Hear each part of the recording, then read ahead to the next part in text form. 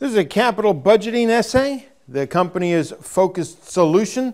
And since this is capital budgeting, this is from Part 2, Section E. And we'll see here we got a number of requirements, but we don't really have any math or numbers that we're going to work with. And so this is an essay much more than it is a problem. But we'll go ahead and get right started with our information. Focused Solution, Inc. is a management consulting company. As part of its annual planning process, the company is reviewing proposed capital projects. Staff-generated investment project proposals consistent with the company's strategic objectives, and the executive team has narrowed the proposals down to 2 proposed projects as described below. Proposal 1. The first project relates to opening a new office in either New York or Chicago. The company had purchased a building in Chicago several years ago for this purpose and have already partially rehabilitated the building. The company is also working with the client with some projects in New York that they may not be able to take if they do not build the New York office. So if we don't have the New York office, there may be some projects in New York that we're going to lose. Proposal 2, the other project includes a technology upgrade of the latest mini-tablet computers for all consultants and an expansion of the headquarters in San Francisco. So a new office in either New York or Chicago. We already have the building in Chicago. If we don't accept or if we don't put a new office in New York, we may lose some business. Or we can give everybody new computers and expand the headquarters in San Francisco. The president selected Proposal 2 as he believes that the consultants need to project a professional image and could continue to travel to both New York and Chicago.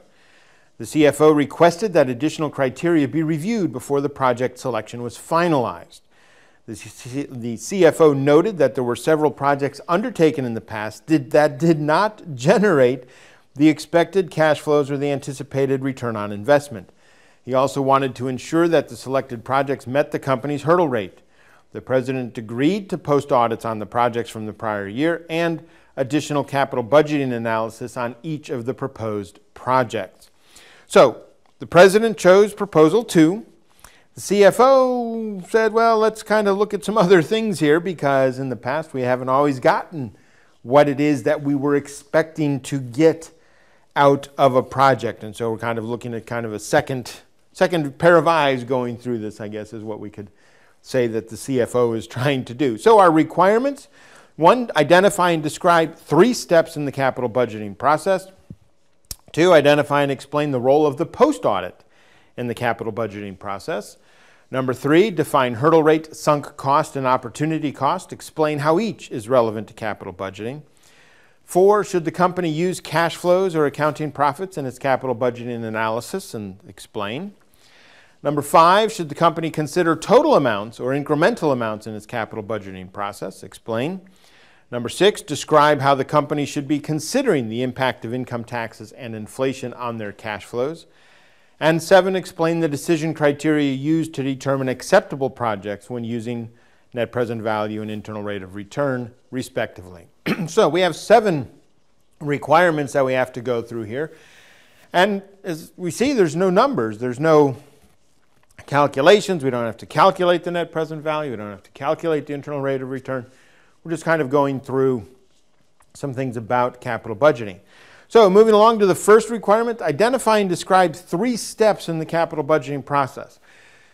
Now, I'll be honest with you, this is kind of a weird requirement because it isn't that there's 3 steps, but we only need to identify and describe 3 steps in the capital budgeting process. And so what you choose, what are your 3 steps, there's things to choose from. So this says the remaining steps in capital budgeting process that the executives should undertake include. Okay, now the way they set up their answer here is kind of saying, well, we're going to keep doing some stuff that hasn't been done yet.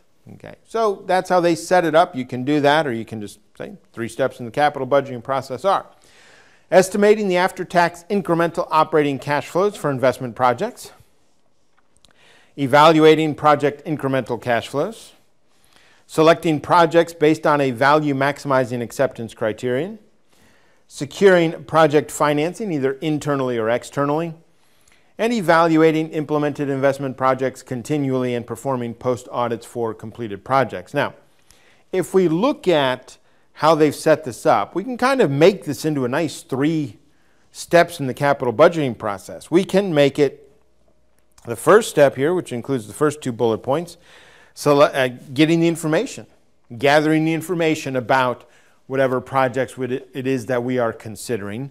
The second step would be then to make a decision and implement it. So the next 2 bullets there, choose our option, figure out how we're going to finance it. And then the third step is the post-audit, evaluating it after it's been implemented, making certain that it's taking place. And so we could have set this up here as kind of a 1, 2, 3 this way. That would have been fine as well. But just we want to have 3 steps to the capital budgeting process. They presented it in more of a bullet format. We could, as I said, kind of consolidated that into collecting the information, making a decision, and then following up on it to make certain that what we thought was going to happen actually happened. As we know from the problem, that isn't always the case for the company. So that's the first requirement. The second requirement is identify and explain the role of the post-audit in the capital budgeting process. Well, in the information of the question, they kind of give us a little bit of guidance about this because they talked about how the CFO said, we don't always get what it is that we expect out of the investment project. So a post-completion audit is a formal comparison of the actual costs and benefits of a project with original estimates.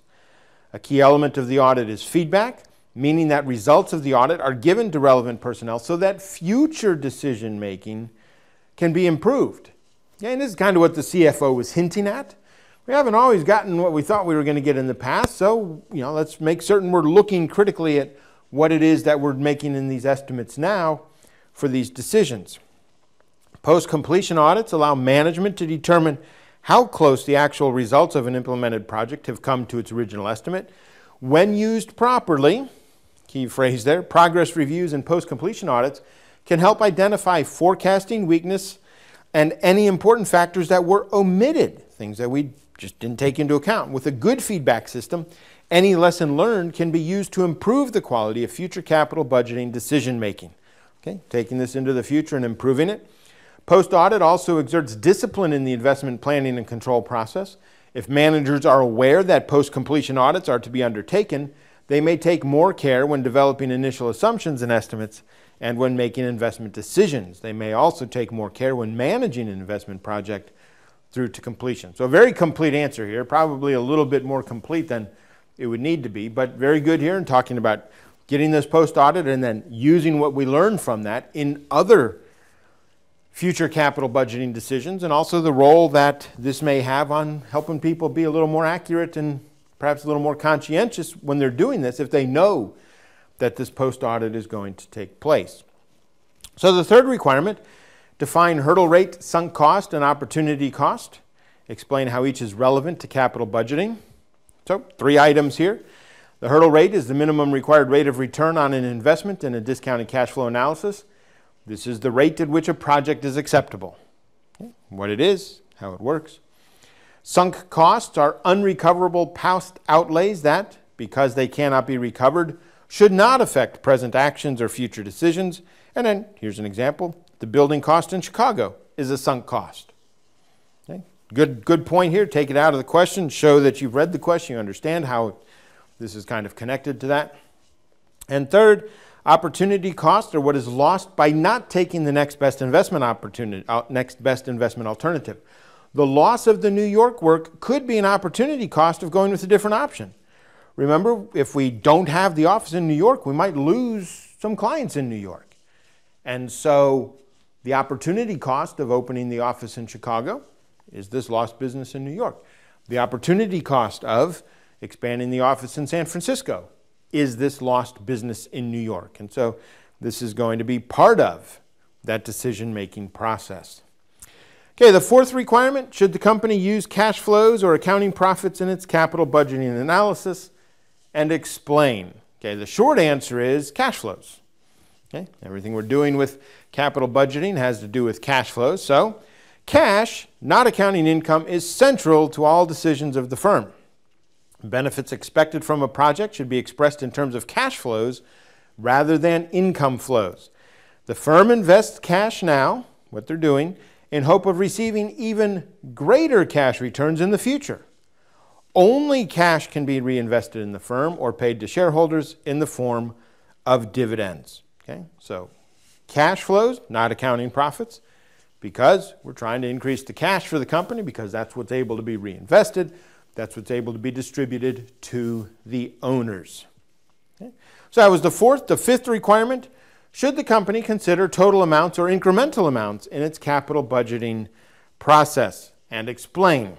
Well, incremental costs should be used so that only the differences between the cash flows of the firm with and without the project are analyzed.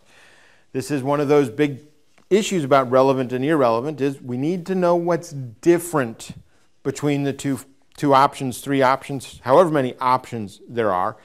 And so what we're looking at here is are the incremental amounts. For example, if a firm contemplates a new project that is likely to compete with existing projects, it is not appropriate to express cash flows in terms of estimate total sales of the new project. If cash flows will erode if they do not invest, they must factor this into their analysis. The key is to analyze the situation with and without the new investment and make sure all relevant costs and benefits are brought into play. Only incremental cash flows matter. How is it going to be different if we invest than if we don't invest in this project? How is it going to be different? That is what it is that we're measuring. And so incremental costs, incremental cash flows is what it is that we're using when we're making these decisions. Okay, the sixth requirement, describe how the company should be considering the impact of income taxes and inflation on their cash flow. So we have two paragraphs here, two short paragraphs, one having to do with income taxes and one having to do with inflation. The initial investment outlay as well as the appropriate discount rate will be expressed in after-tax terms. Thus, all forecast flows need to be stated on an equivalent after-tax basis. Okay, we could have written this at the beginning by simply saying all cash flows need to be after tax. Okay, if there's a tax implication for any of the cash flows, all cash flows need to be presented after tax. Now, there's kind of given an example here. The method of depreciation is an important consideration of the impact of income taxes because depreciation lowers taxable income. Everything else being equal, the greater the depreciation charges, the lower the taxes paid. Although depreciation itself is a non-cash expense, it does affect the firm's cash flow by directly influencing the cash outflow of taxes paid. Now, this is what they have in their answer. I would probably couch this to say an example of tax flow or the impact of taxes would be on depreciation, but it's also simply a matter of recognizing that all the cash flows that we have need to be after-tax cash flows when we're doing this, and so the impact of income taxes should be taken into account in everything. Okay, on the cash flows, our discount rates, everything needs to be done after tax. So that's the tax part in terms of inflation. Anticipated inflation must also be considered. Often there is a tendency to assume erroneously, mistakenly, that price levels will remain unchanged throughout the life of a project. If the required rate of return for a project to be accepted embodies a premium for inflation, as it usually does, then the estimate cash flows must also reflect inflation. Such cash flows are affected in several ways. If cash inflows ultimately arise from the sale of a product, expected future prices affect those inflows. As for cash outflows, inflation affects both expected future wages and material costs. Another way of saying this would be that if the company adjusts its interest rates for inflation, it also has to adjust its cash flows for inflation. As we say here, you either have to adjust both or neither. If you don't have an inflation-adjusted discount rate, then you don't have to inflation adjust your cash flows. But you can't have inflation-adjusted cash flows but not an inflation-adjusted discount rate or vice versa. With our cash flows and our discount rates, we either have to inflation adjust both of them or neither of them. And that's what they're saying here, is that most times the premium has the discount rate, the required rate of return, includes inflation. And so therefore we also need to include inflation in our cash flows as well. And this takes us to our last requirement. Explain the decision criteria used to determine acceptable projects. when using net present value and internal rate of return, respectively. Okay, just how are we making these decisions? When NPV is used to determine an acceptable project, the company must estimate a hurdle rate, often the weighted average cost of capital. This hurdle rate may be adjusted based on the riskiness of the proposed project. Each year's cash flow of the proposed project is estimated and then discounted back to the present period using that hurdle rate, that discount rate. Net present value is calculated by adding the discounted future cash flows together and subtracting the initial cash outlay at the time of investment. If the net present value is positive, the decision rule says go ahead. If the net present value is negative, the decision rule says don't go ahead. Okay, don't have to say go ahead. You could say we invest in projects that have a positive net present value. We don't consider projects that have a negative net present value. Okay, but that's how we're using it. We explain what it is, and then we say how it is that we're using it. So that's net present value, internal rate of return. Using the internal rate of return decision rule starts the same way. Find a hurdle rate and estimate the cash flows of the project. Instead of discounting future cash flows using the hurdle rate, an internal rate of return is calculated for the proposed project. This internal rate of return is the rate at which the discounted future cash flows equal the undiscounted initial investment. The internal rate of return is compared to the hurdle rate. If the internal rate of return is greater than the hurdle rate, we go ahead. If the internal rate of return is less than the hurdle rate, we don't go ahead. Okay, so again, explaining what it is, it's the interest rate at which the net present value of the project is equal to 0, and how it is that we use that internal rate of return to make a decision. In nearly all real-life examples, the net present value decision rule leads to the same go, no-go answer as the internal rate of return decision rule. In the rare case when the two decision rules lead to different decisions, the analyst should examine if the cash flow pattern shifted more than once. If so, the analyst can explain why the internal rate of return rule is not appropriate. We also could have said here that generally we're going to try to maximize our net present value. And so if the internal rate of return and net present value give different decision results, we're most likely going to choose the project that has the higher net present value, because that's generally what's going to lead us to maximizing our shareholder wealth, which is ultimately what we're trying to do with this decision that we're making. So again, a capital, kind of wrapping this up, a capital budgeting question without any numbers, the theory of it, different elements of it, net present value, internal rate of return, some different types of costs, what we do with inflation, what we do with income taxes. But again, it's just a matter of going through step by step, answering the question, make certain we answer each of these questions. We're not writing books about any of these. We're just, we're explaining it, we're identifying it, we're defining it, and we're not writing paragraphs and paragraphs about these things. We need to make certain that we get answers to each of these requirements, because each of these requirements have points associated with them, and we're going to need points from each of the requirements to get all the points for this question, which is what we're going to do, and this is going to be part of our passing score on the exam as a whole.